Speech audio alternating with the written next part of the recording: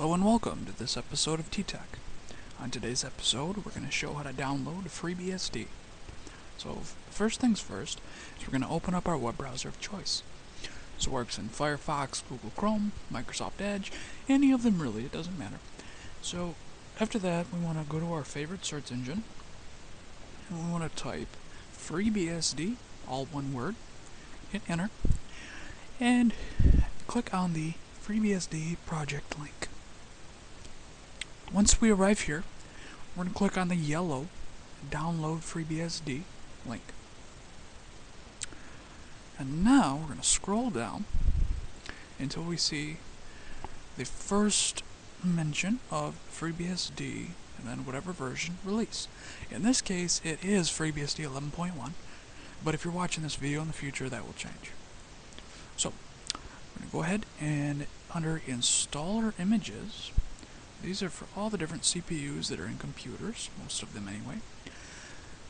The two we're concerned with are AMD 64 and i386. AMD 64 is for the more modern 64-bit processors, whereas the i386 is for older 32-bit processors. Now, what I recommend when you're first starting out is to download the i386 image.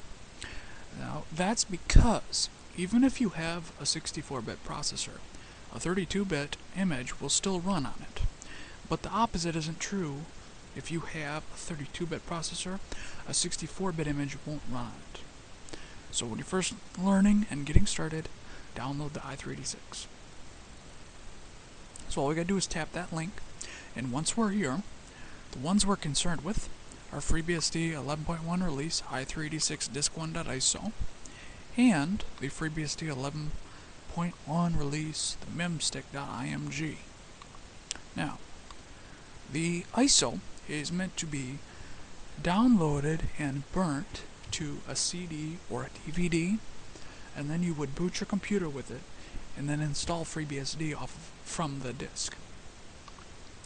Whereas the FreeBSD 11.1 release, memstick.img, is meant to be downloaded and wrote to a USB stick, where then you boot your computer off of that stick and then install from there. Now, most computers built in the last 8 to 10 years will boot off USB stick, so if your computer does, and it's newer, feel free to download the memstick image, but for best compatibility, we'll download disk1.iso. Tap it. Make sure Save File is selected, and we're going to go ahead and hit OK. And up here on the top, we'll see our progress of the download, and when that's done, we'll go ahead and burn that to a disk, and then we would go into our BIOS, have changed the boot order to boot off a CD or DVD first, and then you'd boot that up, and then just follow the instructions to install it. So, with all of that, I am Tyler with T-Tech. I really hope you enjoyed this video, and have a nice day.